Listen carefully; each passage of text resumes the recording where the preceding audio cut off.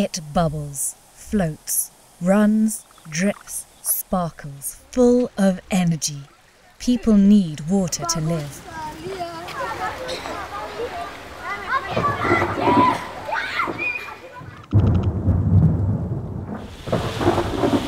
Extreme weather conditions, earthquakes, volcanic eruptions, tsunamis, all natural disasters cause enormous destruction. Sludge, debris, and corpses pollute drinking water. Diseases and epidemics can spread quickly. In order to provide the affected people with drinkable water, powerful devices are needed. However, transport, installation and commissioning of the systems takes several days, and these actions require a lot of manpower and cause high costs. Many places need help, but a device with a capacity for 50,000 people is not operated in a village with only 500 people. Therefore, they are placed at central locations.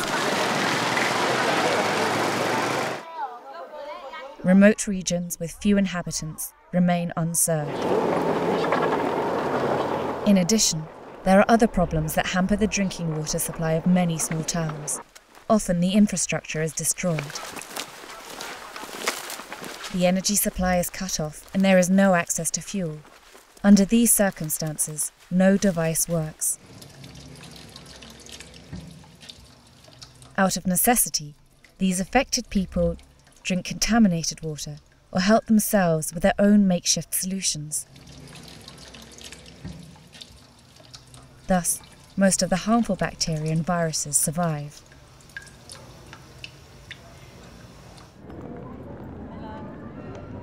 At the University of Kassel, at the Department of Sanitary and Environmental Engineering, Professor Frechen has found an excellent simple solution to these problems and has worked it out together with his research team.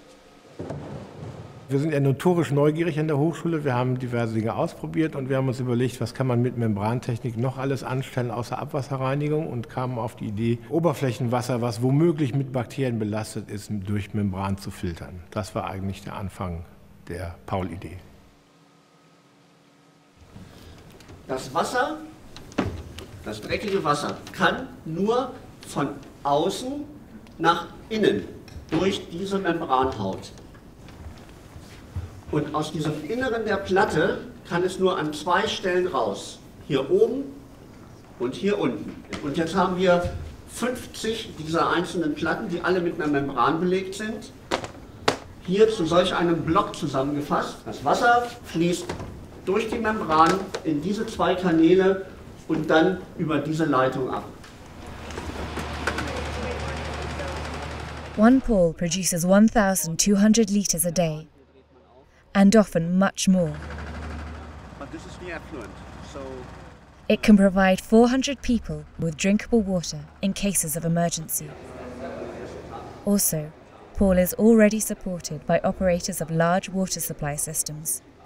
Ich bin davon überzeugt, dass dieses Gerät dort zum Einsatz kommen kann, wo ähnliche Situationen sind wie in Pakistan. Das heißt, das Trinkwasser, das Übliche, kann nicht benutzt werden. Und hier sind natürlich Geräte erforderlich, die möglichst einfach zu bedienen sind, ohne elektrische Energie das liefern, was man braucht, nämlich genügend Trinkwasser. Paul weighs 23 kilograms when empty and can be carried on foot over long distances. Was? Das ist ein Video.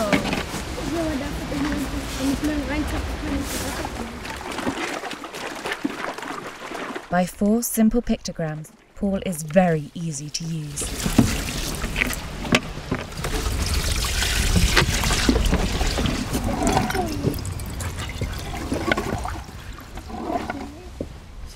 Paul shows with easy operation and excellent performance, so that it can also supply underserved remote regions permanently with drinkable water beyond the disaster situation. The membrane filters out almost 100% lethal and pathogenic bacteria. Even viruses are filtered on a high level. Wir brauchen noch viele mehr Pauls Ich könnte morgen sofort 100 oder 200 noch einsetzen. Die Geräte sind einfach super, laufen ohne Strom, ohne Chemikalien und sie bestehen ja quasi nur aus einem viereckigen Kasten, der leicht zu transportieren ist und der auch mal einen Stoß vertragen kann. Und wir haben in keinem der Dörfer Krankheitsfälle wie Hepatitis, Cholera oder Durchfallerkrankungen. On-site measurements concerning the hydraulic and microbiological performance and investigations on the de-installed module have confirmed that Paul is also suitable for this long-term use.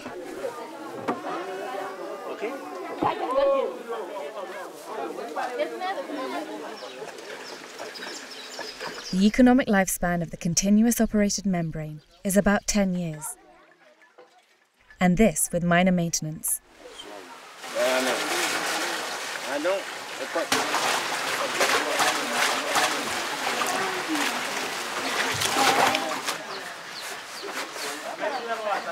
Paul is already successfully in use in 50 countries.